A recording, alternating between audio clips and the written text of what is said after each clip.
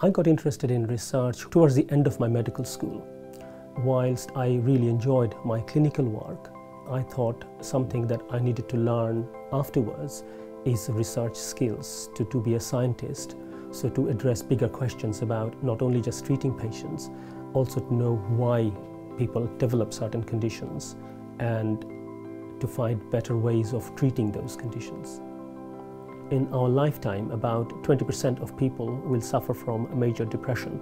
According to WHO, depression is one of the leading causes of disability, not only in developed countries, but also in developing countries. It is a debilitating illness because it's not only people experience low mood, but also there are psychological feelings of hopelessness, worthlessness, excessive guilt, and also physical symptoms such as extreme fatigue, sleep problem, concentration difficulties. And you can see how that could affect an individual. Depression is also associated with poor physical health. There is evidence to show that people who suffer from depression, they are at a greater risk of developing chronic physical illness such as cardiovascular disease and type 2 diabetes. So depression has negative consequences in a number of ways. 2/3 of patients will get better with psychotherapy or antidepressant drugs that are currently available. This is good, but not good enough, because 1/3 of patients still don't get better. What we know from patients with depression is that as a group, they have increased levels of a number of inflammatory proteins compared to people who do not have depression. But what we don't know is that whether this is a cause or consequence of depression. We have pinned down a particular protein, an inflammatory marker, and we are testing whether reducing activity of that protein with a novel anti-inflammatory drug could improve mood and cognition in some patients with depression.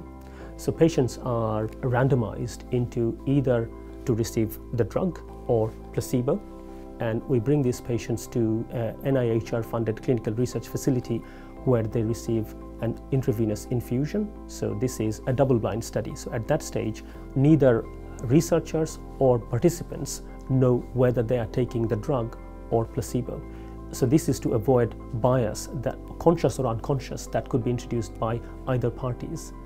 We follow up the patients every week for 6 weeks. So what we are hoping to assess at the end of the study is to compare the group that had received the anti-inflammatory drug with the group that received placebo. We want to see whether anti-inflammatory drugs leads to improvements in mood and memory function in patients with depression. Charities play a crucial role in funding biomedical research in this country. Cancer is a good example of that. So when I went to medical school, a diagnosis of cancer was similar to a death sentence. The picture has changed a great deal in the last 25 years, and that's essentially because of research investment in oncology and cancer research. About 2/3 of the total amount of money spent for cancer research comes from public fundraising by charities. Compared to cancer in the UK, the public fundraising for mental health research is less than 3%. So if we want to improve mental health outcomes for our society, we do need to invest in mental health research more, because we desperately need new treatment, we desperately need better health outcomes for our patients. What this grant will help me to do is, number one, accelerate recruitment in the study. So we will be able to open a new recruitment site, which is hugely exciting. And the other is new science. So of course science moves fast. So 5 years ago, when I applied to Wellcome Trust for this project, there are certain aspects of scientific experiments that I hadn't planned because I didn't know about those experiments, that they existed or techniques didn't exist. So now that those processes have been developed, and with the help of this new J Moulton grant, we'll be able to do these new immunological assays to pin down exact biological mechanisms through which we see improvement in mood. All the antidepressants that we currently use are designed to increase serotonin levels or activity in our brain.